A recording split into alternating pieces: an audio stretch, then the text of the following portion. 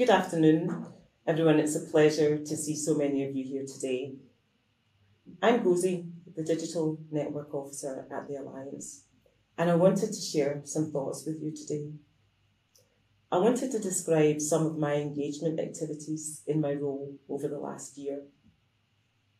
I'd like to share with you why I believe a diverse and collective voice is the best approach for influencing policy for the benefit of people in this field.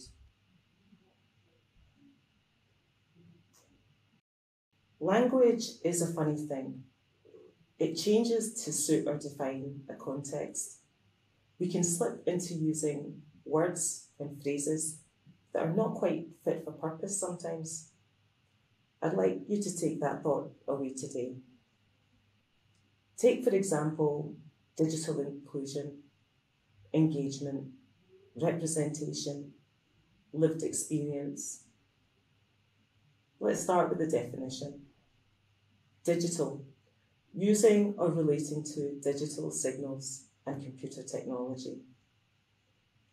Inclusion, originally from the Latin words includere, which describes a shutting in. The use of inclusion later became more defined as providing equal access of resources, opportunity, and information for people who might otherwise be marginalised. The term digital inclusion describes access and use of digital resources with the key aims of being easy to use, saving time, and improving something. There are few aspects of human life on Earth that do not now include some interaction with a digital process or component, and I challenge you to name one. Because while we've seen more technical accessibility, more sophisticated devices, and some ethical shifts in the corporate landscape, we've also seen less robust safeguarding of digital information gathering platforms, more complex fraud and discriminatory algorithms embedded in digital capabilities like artificial intelligence. And this is happening across sectors, how we bank, job search, and socialise. I mention this because language changes to define or suit a context that also changes.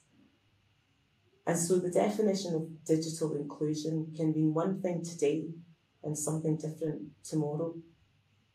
So whose job is it to close the gap? The picture isn't very different when we're trying to understand who's using digital resources for health and well-being. In the time I've been with the Alliance, I found out a couple of important things. People want knowledge, trust, and they need a jump-in point. So where is this jump-in point? Some recent research and insights are showing that device ownership in itself is high across the UK and now considered less of a factor in digital exclusion. But pay plans are still discriminatory. Awareness of options is limited, and the language of digital well-being can sometimes be off-putting. And all this in a landscape where person-centred care has been such a strong theme in the challenge to transform our nation's health. I believe that a sensible approach to community engagement can drive awareness and first steps into digital healthcare decisions. It has to be a step-by-step process that is sustained, checked and improved, enhancing empowerment.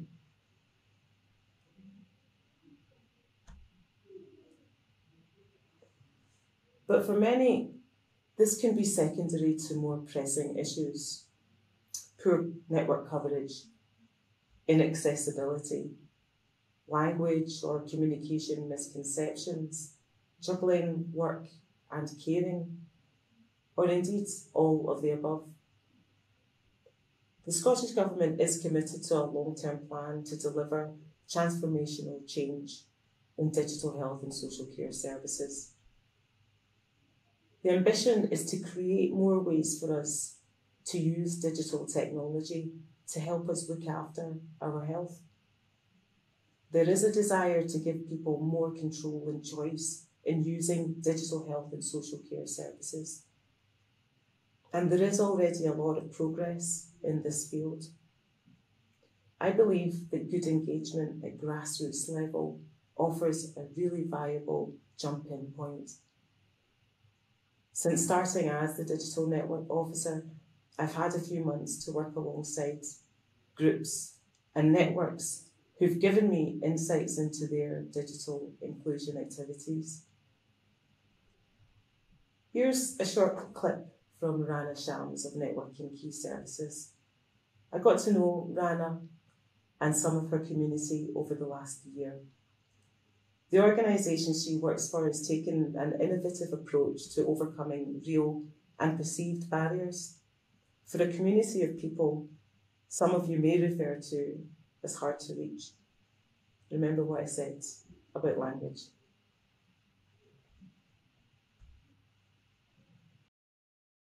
Amartya Sen once said, "Empowering women is a key to building a future we want," and I couldn't agree more. Hello everyone, today I would like to salute all the women in my life, my mother, sister, friend and my mentors who have influenced me in becoming the woman I am today. My name is Rana Shams and I'm a daughter, sister, mother, friend and above all, a woman of substance. I lead the Digital Inclusion Project at Networking Key Services in Edinburgh. The project that I'm working in at the moment has given me an opportunity to work at grassroots level to support digital inclusion and access to digital services for South Asian women.